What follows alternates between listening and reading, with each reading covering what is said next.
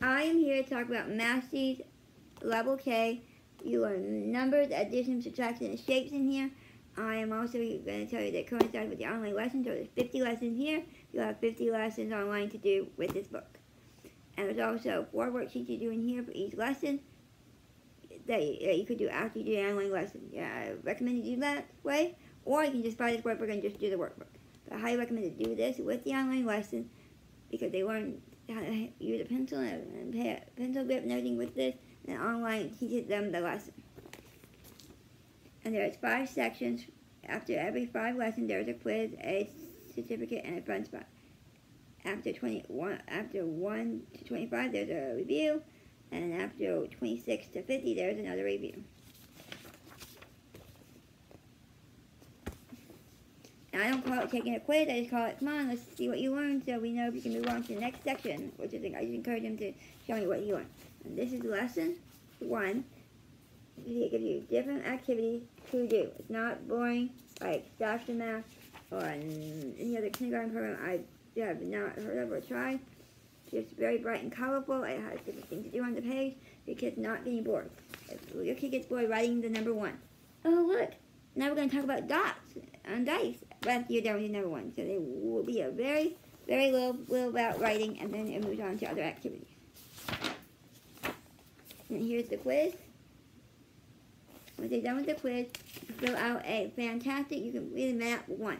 And online they use maps, so they're still using map concepts here.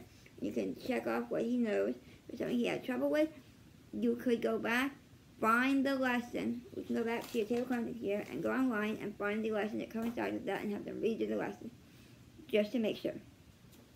And there's a fun spot. And then you head into the next section of a lesson. I'm just showing you some examples of what's in the book.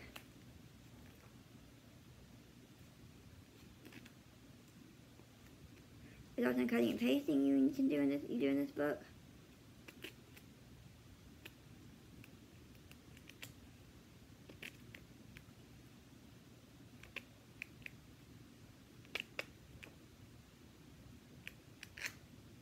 And we completed this book on April 9th, 2020. We started beginning of fall and we finished it on April 9th, 2020.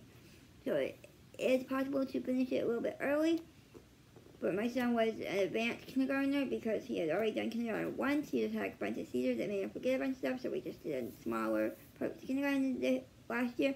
And he did way better this year with it. So he's ready to move on to 1st grade. And part of it because of Mathseeds, look, I have to tell you. And he already pointed and wanted to do Mathseeds 1, but I told him he needed to wait till he finishes his math lesson for living education level K. So I'm doing them together. I like both their concepts, and it fills in all the gaps that he has, because I believe that just one math program is not going to have everything your child needs. If you find there are gaps in the program, pick up another math book or a worksheet talking about the concept that they're having trouble with that has a new approach to it. So I do both, so that he has an approach to both. And if he gets stuck in something and can't do it, he has a couple of ways he knows how to do it and can keep trying. So he loves doing the online lessons. He loves doing the workbooks.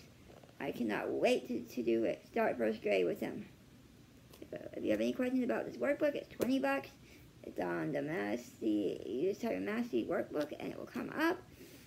It goes all the way up to grade 2 for Mathseeds. And we absolutely love it. Have a great day.